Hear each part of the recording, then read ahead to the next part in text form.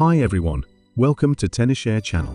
If you're moving from iPhone to Android and need your WhatsApp chats to come with you, I've got two super reliable ways to make it happen.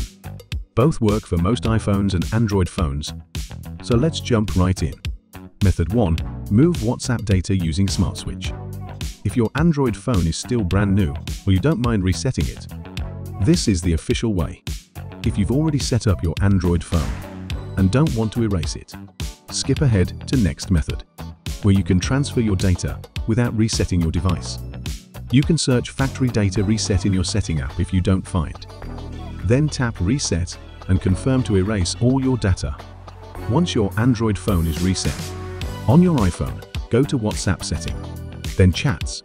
Tap Move Chats to Android, then tap Start to prepare your data. Now reset your Android phone and go through Setup. When you reach Copy Apps and Data, tap Next. Install or update Smart Switch and agree to the terms. Choose iPhone as your source. Connect both devices with a cable. Tap Trust on your iPhone and make sure WhatsApp is checked in the data list. Tap Transfer, sign in with your Google account and just follow the steps. Then install the WhatsApp app on your Android. The WhatsApp transfer page will pop up automatically. If your iPhone isn't detected, just restart the WhatsApp transfer and try again. When everything finishes, continue set up your Android phone. Once it's done, open WhatsApp on your Android, verify your number, and your full chat history will load right in. If your iPhone doesn't show up the first time, just restart the WhatsApp transfer page and try again. Method 2. Transfer WhatsApp data with iCareFone transfer. Alright, now let's look at another way, using iCareFone transfer. This tool is designed for WhatsApp and makes backing up and restoring chat simple. If you already set up your Android or you don't want to wipe anything, this is the faster and easier option. Download iCareFone transfer on your computer. The link is below. Connect your iPhone and Android with cables. Then launch iCareFone transfer. Choose WhatsApp, set your iPhone as the source, and your Android phone as the destination. Then click Transfer at the bottom. You might see a prompt asking you to turn on USB debugging on your Android. Here's how to do it. Open Settings on your Android. Scroll down and tap About Phone.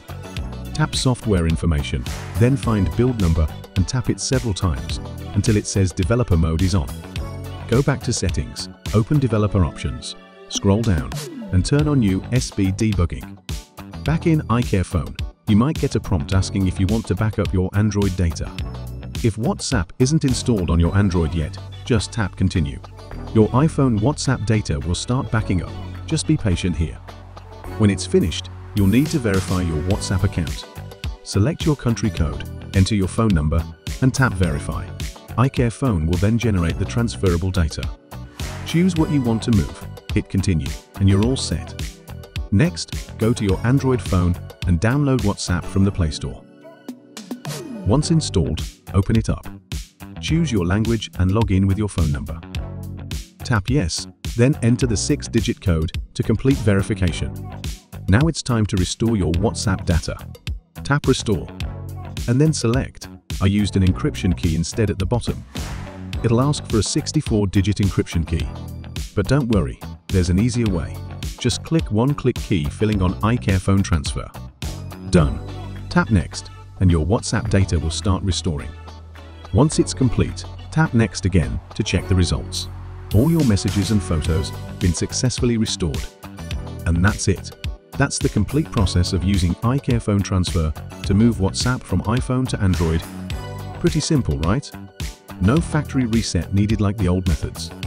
If this video helped you out, don't forget to hit that like button and subscribe for more smart transfer tips.